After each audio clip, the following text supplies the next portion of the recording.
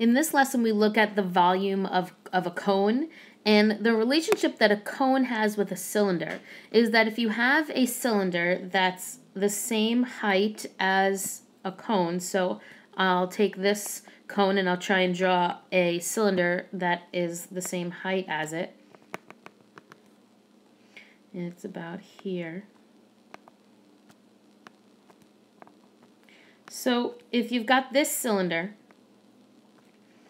and it's the same height as this cone over here, it takes 3 cones to fill this cylinder. So if you had a cylinder full of, popcorn or something, and you fill it all up with this popcorn, and then you dump it in the cylinder, it would go about 1/3 of the way through. So the relationship that a cone has to a cylinder is that it's 1/3 of the cylinder. It takes 3 cones to fill a cylinder of the same height and base radius. So with that relationship, we can say that the volume of a cone is 1/3 big BH. Remember, big B stands for the area of the base. If we're talking about a cone specifically, we could say 1/3 pi r squared h, and pi r squared h is the area of the cylinder. And then 1/3 would be the relationship that the cone has with the cylinder. So let's do some practice. We have to find the volume of the cone, and we're going to round to the nearest tenth. So the first thing that you always do when you have a formula question is you write the formula. V equals 1/3 pi r squared h. And then the second thing that you do is you plug in what you know. So I don't know the V. Pi, I'll use 3.14. The radius, be careful, the radius here is 2. It is not 4 because there's the radius. And the height is 6. So calculator's powered up. We have to follow PERMDAS.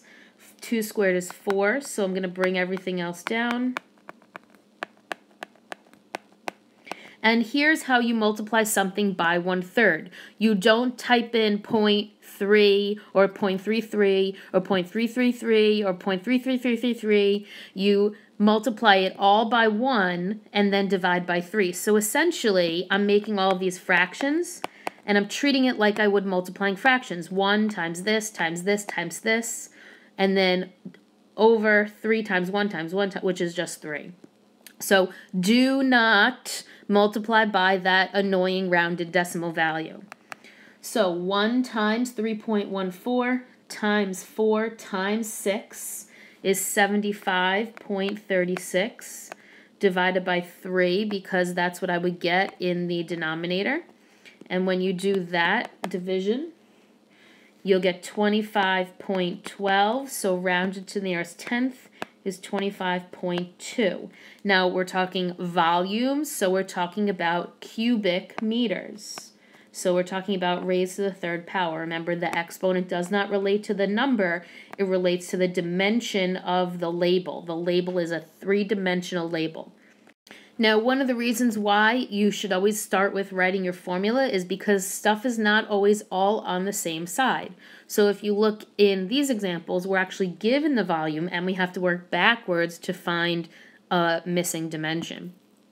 So I'm going to write down my formula, V equals 1/3 pi r squared h, and I'm going to plug in what I know. 956 equals, pi is 3.14, the radius is 9, and I don't know the height.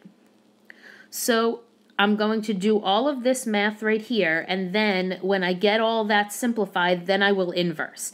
You could do lots of inverses here, but it's more complex for me, so I'm going to just do order of operations first. So that's going to be 1/3 times 314 times 9. I'm sorry, nope, 81. Times height. Now I'm going to multiply all of these pieces, and remember, I'm not going to use 0.33. I'm going to do 1 times 3.14 times 81, and then I'll divide that by 3. It will give me a more exact value. So I've got 956 equals 84.78 H. Now all I have to do is 1 inverse, divide by 84.78.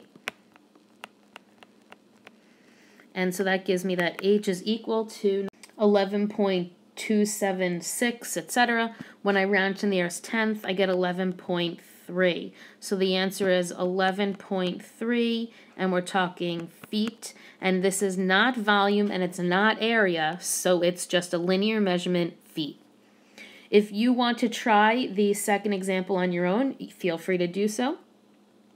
First thing, again, I'm going to write the formula. V equals 1/3 pi r squared h. So now I plug in what I know. I know that the V is 7,200. 1/3 pi. R is 15.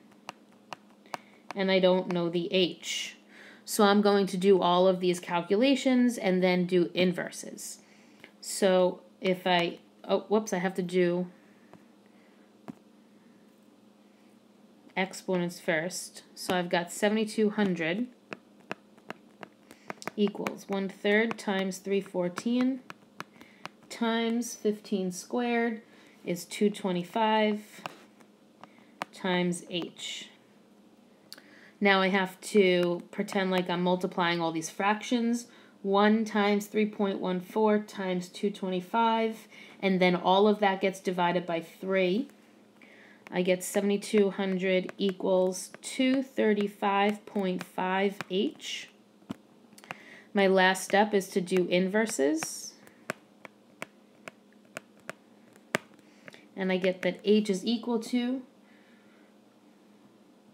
rounded to the nearest tenth, is 30.6. So that's 30.6, and it's yards. And it's not squared or cubed because it's not volume or area. So this is a picture of one of those timers that, like an hourglass or something, but it's not a whole hour. It's just a small timer. And so, like, let's say this family is playing a board game at home, and this is the timer that they use, and they have to solve questions before the time runs out. So the sand is falling at a rate of 50 cubic millimeters per second. So if I can figure out how many cubic millimeters there are in here, cubic millimeters is a trigger word for volume, then I can figure out how many seconds you have. Now normally the directions would just say how many seconds it gives you, but this is one of those math tricks where they don't tell you and you have to figure it out. So now they actually give you more measurements than you need. You're only trying to find the volume of the sand. So you're only going to use the 10 and the 24. This 30 is really not necessary. It just tells you how wide the timer is, but it's not relevant to the amount of sand right now because the sand only has a radius of 10. So I'll write the volume of my cone, 1/3 pi r squared h, and now I'm going to plug in what I know. I don't know the volume. The radius is 10 of the sand. The radius would be 15 if it were the whole timer, but it's not. It's 10 because it's the sand. And the height of the sand is 24. So 1/3, 3.14 times 100. And now I just have to grab my calculator. Remember, we're treating these like fractions. 1 times 3.14 times 100 times 24 is 7,536.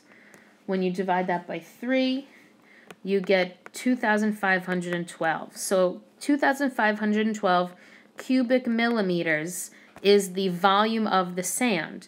But this isn't the answer. This is just the volume of sand. I want to know how many seconds I have to answer the question. So they tell me back up earlier that it falls at a rate of 50 cubic millimeters per 1 second. So I can solve a proportion to find out how many seconds it's going to take me if I have 2,512 cubic millimeters. So solve this proportion.